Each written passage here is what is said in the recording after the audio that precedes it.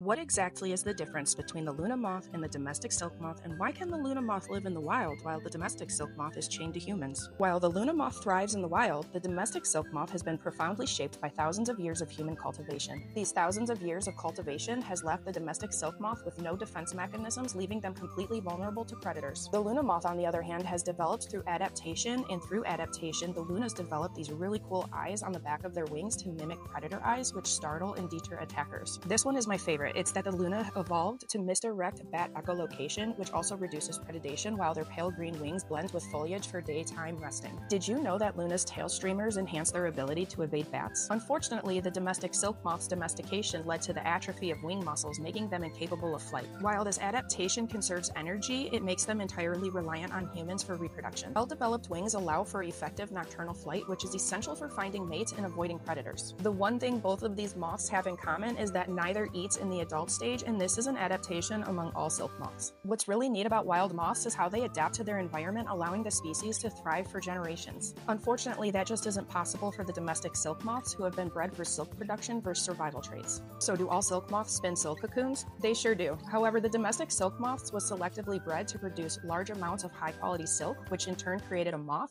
who couldn't escape its own cocoon. But this didn't matter because they were boiled before their emergence, and a moth who can't escape means they produced a lot of silk. In this video, you can visually see the difference between the Luna moth's adaptations to survive in the wild versus the domestic silk moth's traits, which reflect human intervention, prioritizing silk production and reproductive efficiencies over natural survival. And that's the story of two silk moths, one shaped by nature and the other by human hands. What do you think? Would you trade survival for silk? Let me know in the comments.